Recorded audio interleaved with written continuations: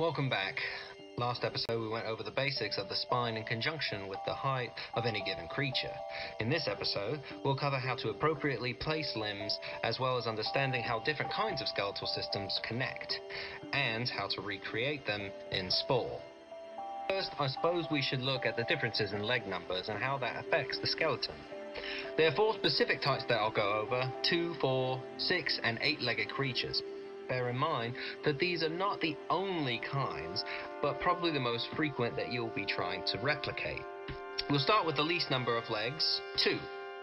Bipedal creatures are probably the easiest to recreate, as you only have to worry about one set, and positioning the limb work after you've attached them is really the hardest part about it. The posture of the legs depends on how many segments you use, and the number of joints affects how the weight of the creature is carried.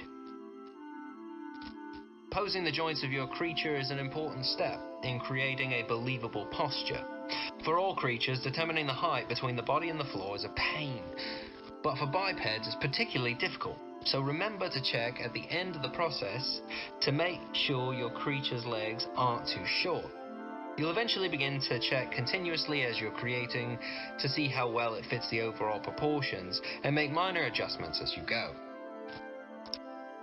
Next is quadrupeds. These are probably the most difficult to replicate, as there are a wide variety of quadruped types. For example, cats carry their weight differently than lizards do, and as a result their hips have developed differently. However, you can place limbs on almost all quadrupeds using a very simple guideline. Hips connect to the top of the spine, and shoulders connect at the bottom of the spine.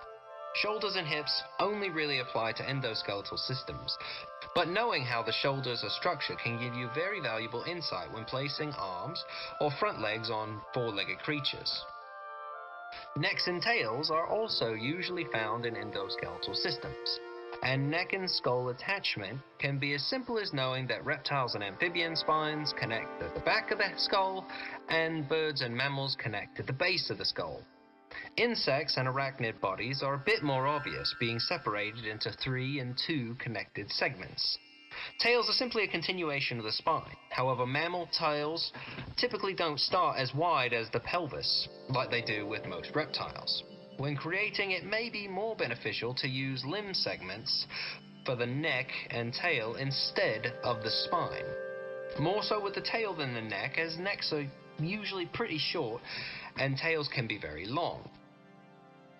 Smoothing the tail is a technique by which you add a foot to the tail and extend the spine by one segment. This makes the transition between the body and the tail nice and smooth. When looking at hexapods, or insects, simply knowing that they connect to the side or the bottom of the thorax is usually enough to make it look accurate. Most of the concern past connecting location is how do they bend, or hold up the weight. This can be best described as a person sitting down on the ground. Their legs have to bend up and then back down. It's the same with most insect limbs. Lastly, we have arachnids, which are very similar to insects, but the arachnids have 2 key differences. First, they connect to the cephalothorax, as they only have 2 segments instead of 3 like the insects.